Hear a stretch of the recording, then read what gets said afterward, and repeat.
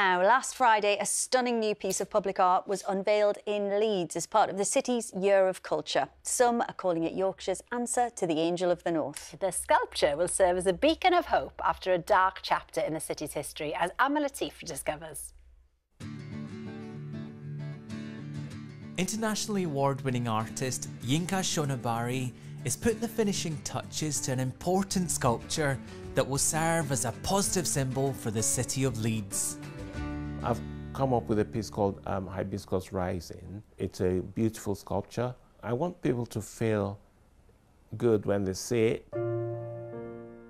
It's a hibiscus flower nearly 10 metres tall, and it's to remember a homeless man called David Oluwale, a British-Nigerian who died after suffering years of abuse by 2 police officers.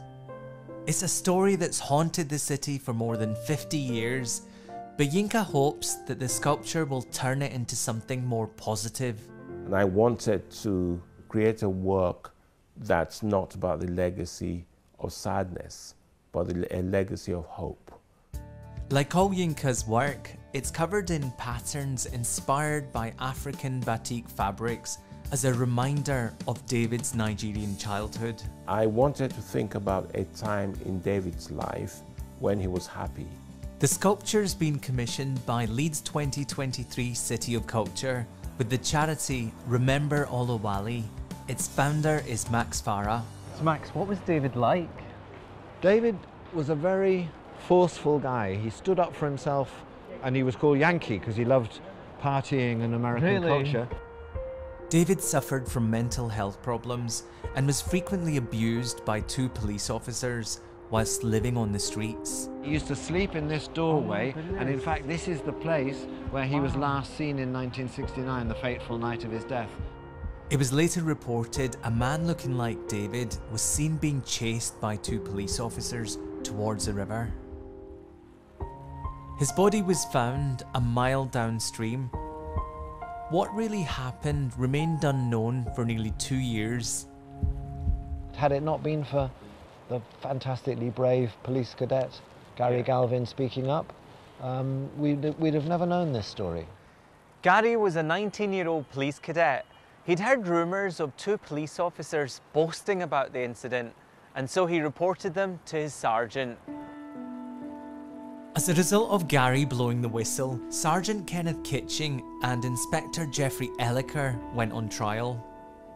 Whistleblower Gary died in 2002, but he kept a record of what happened, which he passed on to his son, Carl, himself now a senior police officer. This is the scrapbook that my father kept. Newspaper cuttings tell the story of the trial.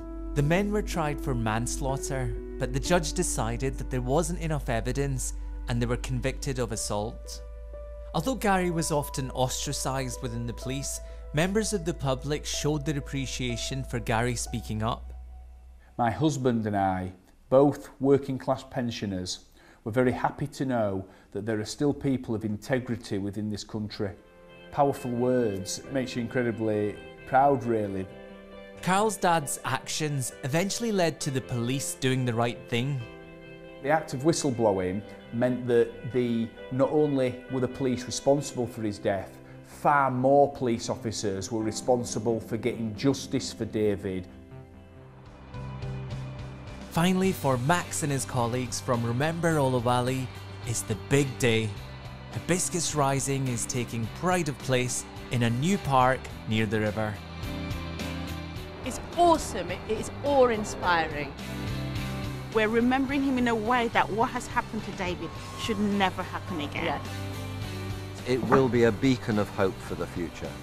Yinka is in Leeds to see it. It's a really happy sculpture. That sweetness of the hibiscus and the sweet memories is what I would like to give to the people of Leeds. Such a powerful film. Thank you so much, Amma.